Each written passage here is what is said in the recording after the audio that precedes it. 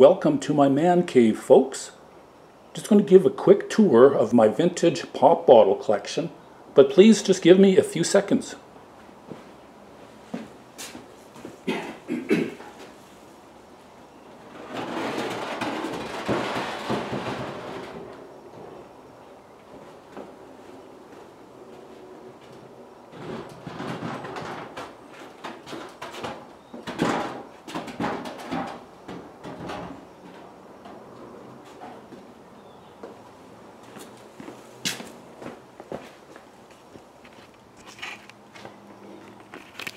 These are mainly Canadian bottles, dating back, way back to the 1800s, all the way up to the 1960s.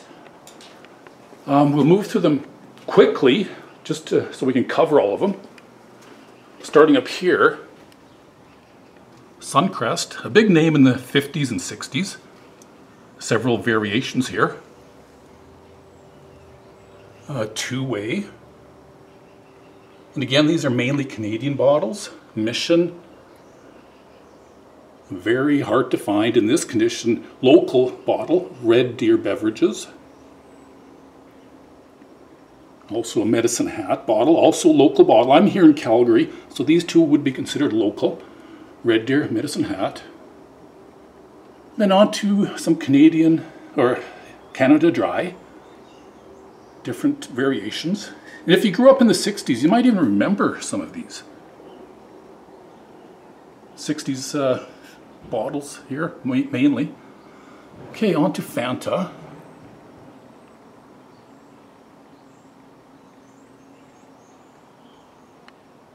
Wishing Well. Big in the 50s and 60s again. Drury's. A couple paper labeled bottles there. Evangeline. Polar, Calgary bottle.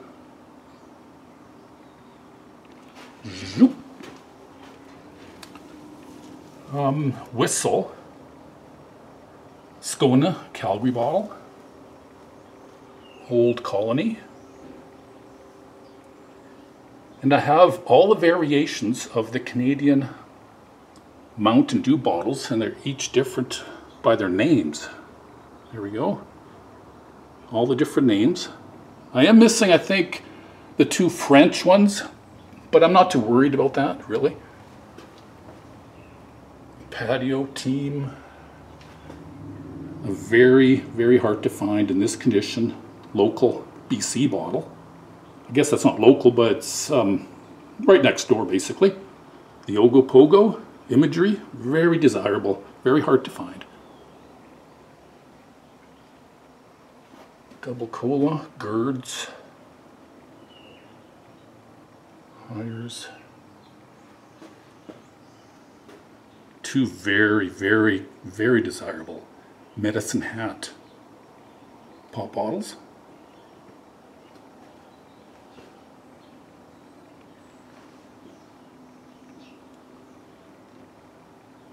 Okay, zoop. Dr. Pepper, Purity, a Lethbridge bottle. Then on to Kist. Again, a huge name in the 60s, in the 50s. Got the early embossed bottles, including these two larger quart sizes. Very hard to find and very sought after. Got a couple of those. Kist. Then on to Orange Crush. The early 1920s to 1930s, the clear ones, including these two 30-ounce larger sizes. Again, you'll never find them. Once in a lifetime, right here. Then they went on to the amber in the 40s and into the maybe early 50s. And then onto the clear ones, which they used from the late 50s into the 60s. Kickapoo Joy Juice. Red Rock. So you might think that this could be an American bottle. You know, Red Rock, that's an American brand. but I'll show you a way to check. First off, it'll probably say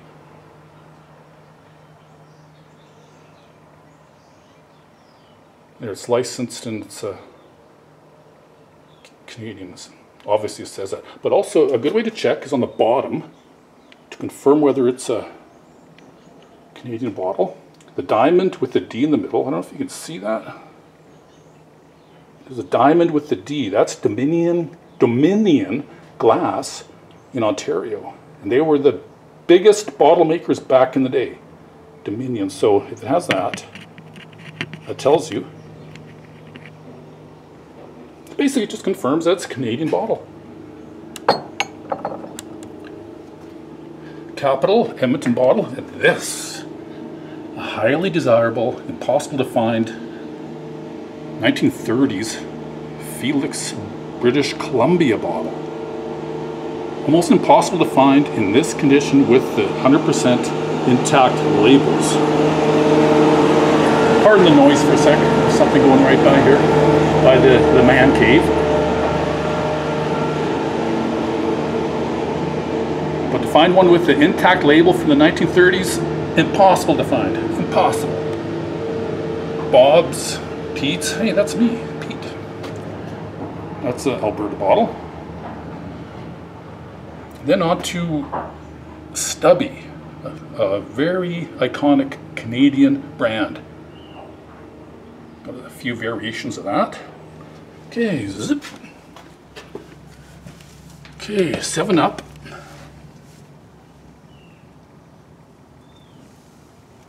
Western Dry, Alberta brand. Again, Drumheller. Nice local bottles. Then on to Pepsi. And the earliest versions of Pepsi have what's known as the double dot, where there's the 2 dots. That was back in the 30s and 40s.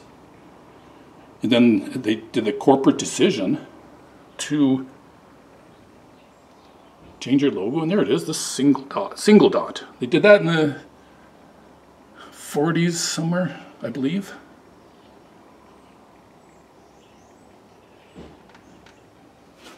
So we have that, and also this one, the 26 ounce large size from the 50s or 40s, probably the 50s.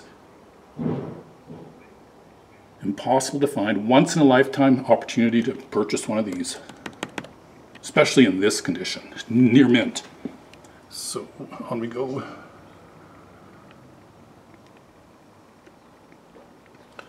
These are Charles Wilson Toronto bottles. I got 3 different variations of what is called the Hutchinson variety.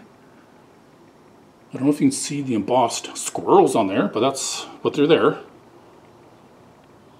Plus we got what's known as a blob top quart, late 1800s, with that iconic squirrel. Then on to, of course, the most famous brand, Coca-Cola. These early ones start at around $18.99 and go up through about 1916. These early, different colored embossed Coca-Cola of Canada bottles. All these different colors you can see.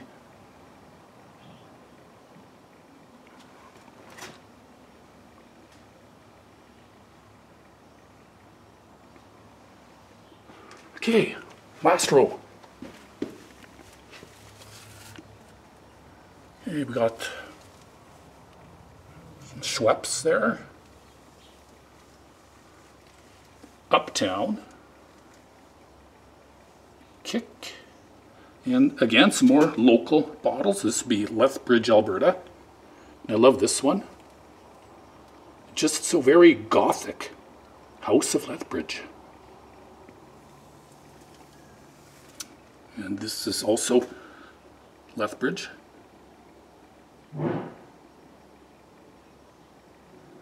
And we got your Tab and your Fresca, including exceedingly hard to find 26